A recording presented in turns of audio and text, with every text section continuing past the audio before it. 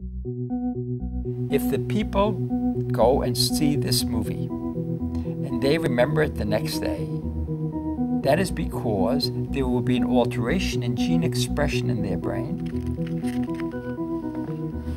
So every single person in the audience watching this film has a slightly different brain because they have learned somewhat different things. We are who we are because of what we learn and what we remember.